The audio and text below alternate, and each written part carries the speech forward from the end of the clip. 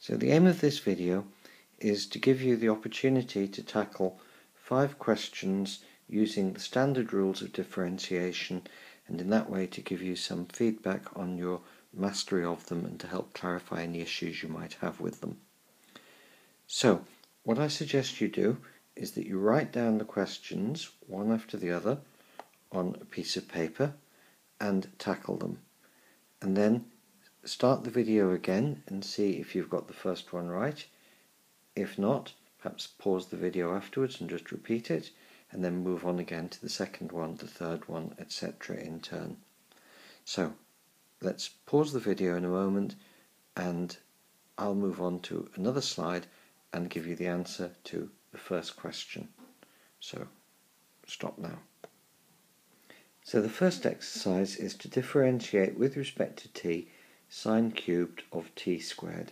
So let's just write out explicitly what this means. It means the derivative with respect to t of the sine of t squared all cubed. In other words, if you're going to calculate numerically the value of the function, let's forget about the derivative for a moment. You would take your value of t, you would square it, that would give you a number.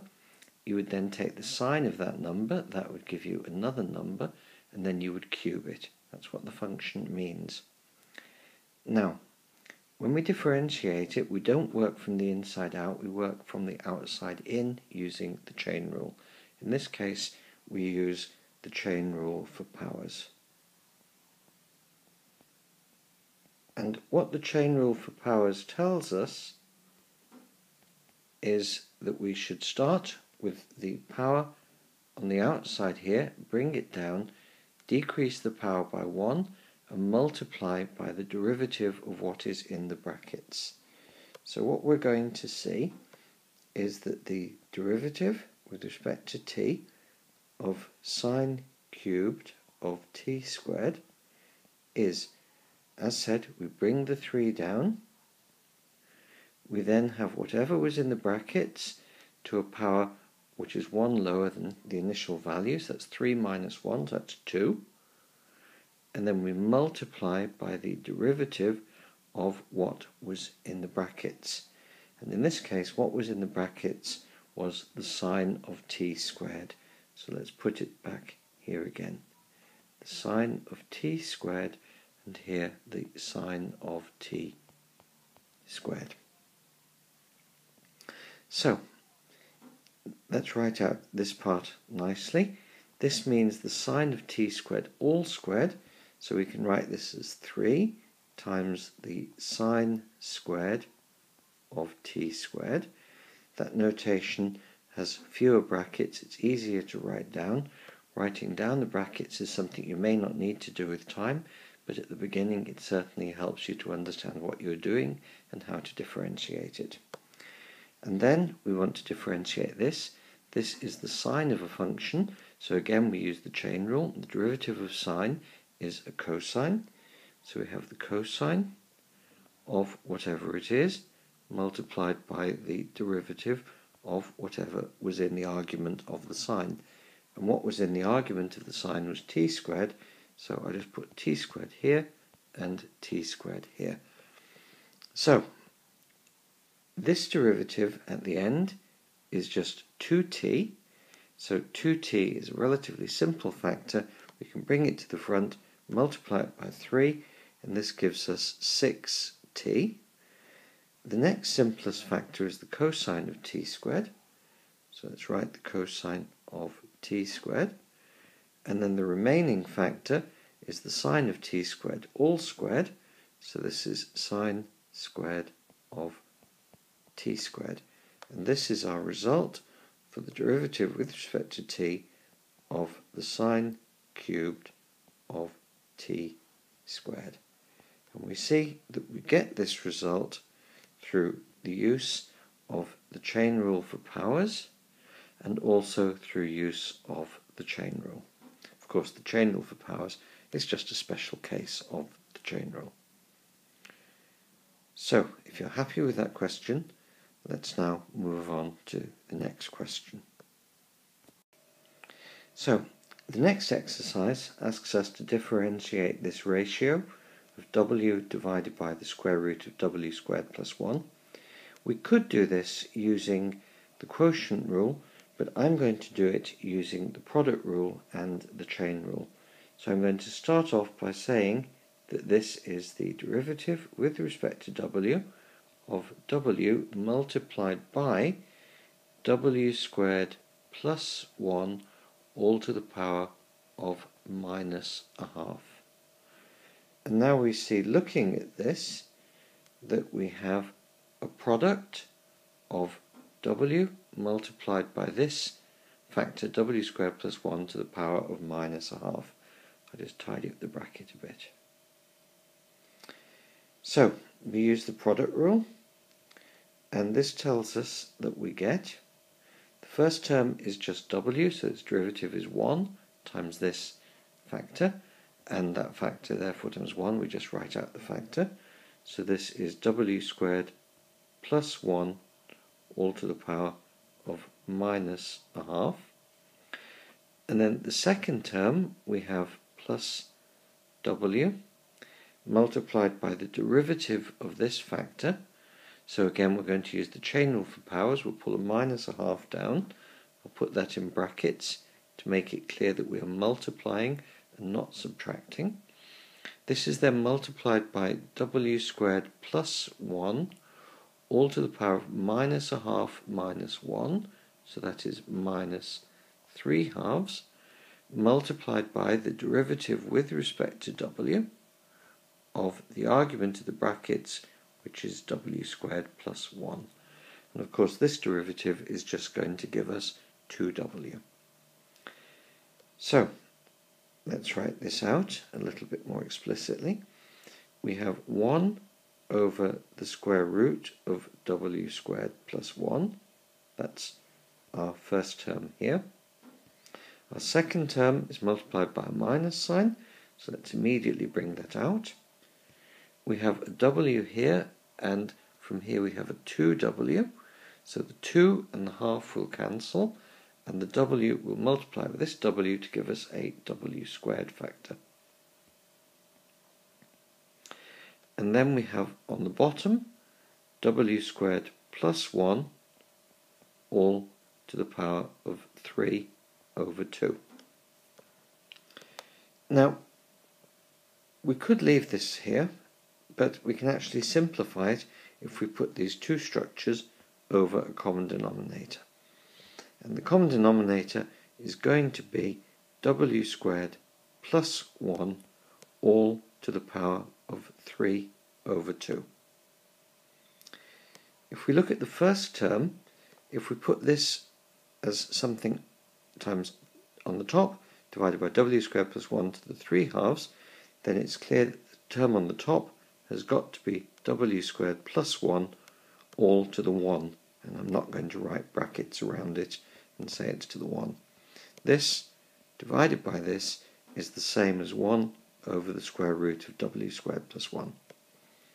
The second term already has this denominator, so this just gives us minus w squared, and we see immediately that the w squared will cancel with the minus w squared, and we are left in the numerator with just 1. So therefore we conclude that the derivative with respect to w of w divided by the square root of w squared plus 1 is equal to 1 divided by w squared plus 1 all to the power of 3 halves. And that is our answer. So to get this answer, we looked at our structure, we thought of this as w multiplied by this to the power of minus a half, and we've used the product rule together with the chain rule for powers to differentiate this. You could do it using the quotient rule, and if you'd like to practice that, of course that's a good thing to do. So let's now move on to the next slide and the third question. So the next question asks us to differentiate with respect to t the square root of 1 minus t squared. So this means the derivative with respect to t of 1 minus t squared all to the power of a half. And I'll just tidy this bracket up here a little. So again, we use the chain rule for powers. We bring the half down. We rewrite the same argument to the power that it had before, a half minus 1, so that's minus a half. Then we multiply this by the derivative of the argument of the bracket, which was 1 minus t squared. So this is a half times 1 over the square root of 1 minus t squared. That's what 1 minus t squared to the minus a half means, multiplied by this derivative, and this derivative is going to give us 0 minus 2t. So I'll put minus 2t, and again I'm putting it in brackets to make it clear that we are multiplying and not subtracting. So the half and the factor of 2 will cancel. We'll be left with a minus sign, and therefore what we see is that the derivative with respect to t of the square root of 1 minus t squared is equal to minus, there is a factor of t which survives in the numerator, divided by the square root of 1 minus t squared. And that is our answer for this question. So the next exercise asks us to differentiate with respect to the Greek letter phi 1 plus 2 times the sine of 3 phi all to the power of 4. So again we're going to use the chain rule for powers, and we pull the power down, and then we have the argument of the brackets 1 plus 2 times the sine of 3 phi all to the power of 3, in other words 4. And this will be multiplied by the derivative of the argument of the brackets. So it's going to be multiplied by the derivative of 1 plus 2 sine times 3 phi, 2 times the sine of 3 phi. So let's just write out the derivative with respect to phi of 2 times the sine of 3 phi, and I've not written here the 1 plus it because the derivative of 1 is 0. So we've used the chain rule for powers here. The factor of 2 here can be pulled through the derivative and multiplies the 4. That will give us on the next line an 8. I'll make myself some room. Times 1 plus 2 times the sine of 3 phi all cubed. Now we're using the chain rule to differentiate the sine of 3 phi, and that's going to give us a cosine multiplied by the derivative of 3 phi, which will give us a factor of 3. So in other words, we are going to get 3 times the cosine of 3 phi. So now we can take the 3, multiply it by the 8, and that's going to give us 3 8s are 24. I'm going to then write down the next simplest factor, which is the cosine of 3 phi, and then this is multiplied by 1 plus 2 times the sine of 3 phi, and those terms in the bracket here are all cubed together. So that's our result for the derivative with respect to phi of 1 plus 2 times the sine of 3 phi all to the power of 4. And to get this result, we have used the chain rule for powers and the chain rule just to bring out this factor of 3 here. So let's move on now to looking at the last question in this quiz video. So in this final question, the function that we want to differentiate is the sine of 3 times the cosine of q squared. So again, if you try to work out a numerical value of this function for any given value of q, you would take q, you would square it, that would give you a number. You would work out the cosine of that number, multiply it by 3, and then take the sine of that number. But when we differentiate, we don't work from the inside out, we work from the outside in. And the external function here is the sine of this. So what this tells us is, using the fact that the derivative of the sine is the cosine, we have the cosine of whatever is in the brackets multiplied by the derivative, here with respect to q, of whatever was in the brackets. And the argument originally was 3 times the cosine of q squared, so here we have 3 times the cosine of q squared, and here again we have 3 times the cosine of q squared. So this first term here, the cosine of 3 times the cosine of q squared, that's now just a multiplicative factor that stays there multiplying whatever we get here. So I can just write this out again immediately. This is the cosine of 3 times the cosine of q squared. The derivative here, well, we can pull the 3 through the derivative, so I can just write out a 3. And then we have the derivative of the cosine. The derivative of cosine is minus sine, so I'll put the minus sign in brackets to make it clear that we are multiplying and not dividing. And this is a sine of q squared.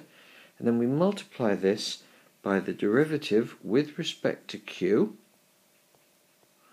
of the argument of this function, and this argument was q squared, so here we have the derivative with respect to q of q squared, and that is of course going to give us 2q. So now we can tidy this up. There is a factor of 3 here and there is a 2q here, so this is going to give us 6q, but let's not forget that there is a minus sign here, so we have minus 6q. The next simplest factor is a sine of q squared, so I'll write that next. And then we are left with the cosine of 3 times cosine of q squared. And this is our result for the derivative with respect to q of the sine of 3 times the cosine of q squared. And that is our final result, which we obtained by using the chain rule twice. So here we have the function of a function of a function, and we used the chain rule once here, and then we used it again here, and then all we've done is to tidy up the answer. So this is a fairly horrible looking function, and my hope is that it gives you confidence in your ability to use the chain rule repeatedly where necessary. And with that, we'll stop this video.